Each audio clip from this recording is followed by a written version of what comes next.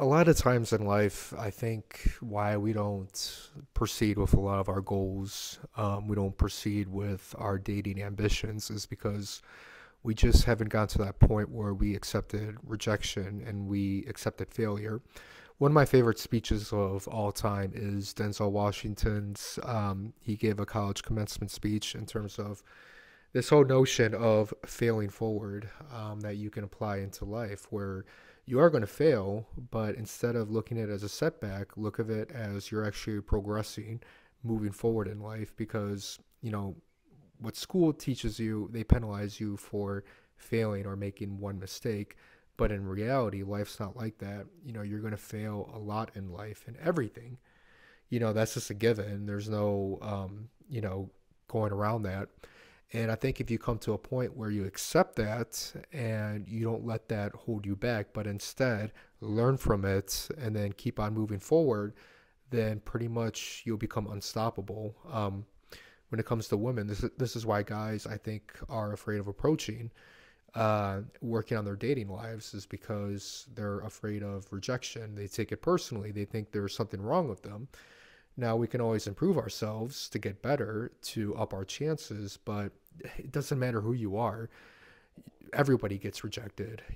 Everybody gets flaked on. Same thing in business. If you're an aspiring entrepreneur, don't hide from failure.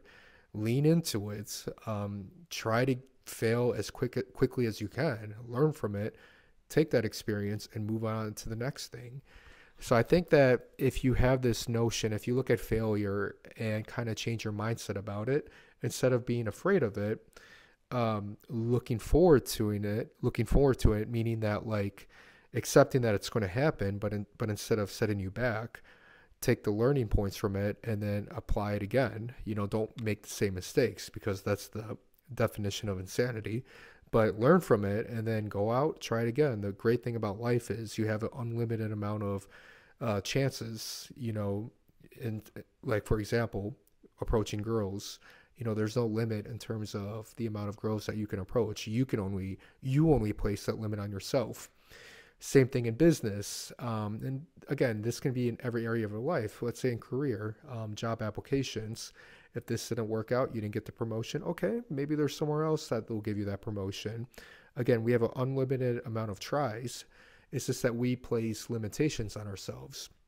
And I think it's more so of believing in yourself in this mindset or this skill, you're a failure. But if you can accept rejection, if you can accept failure, it's not going to kill you. It's not the end of the world. It will literally give you an abundance of opportunities that you can have that framework going forward. And again, when I say unstoppable, that doesn't mean that you're not going to fail again, but you're not going to let failures and rejection stop you. And again, it's kind of in anything, to a degree, it is a numbers game. So again, the more at bats, the more tries that you give, eventually you're going to hit it, and you're going to then forget about all those failures. And then people are going to be like, oh, how did you become an overnight success? Or, how did you become so lucky? When you just didn't give up and you just kept on at bat. You kept on trying, learning, getting better, trying, learning, getting better. Boom, it's going to hit. So we talk a lot about this, guys, in my course. If you're interested, get in touch with me. If you found this video of some value, please like and subscribe to the channel.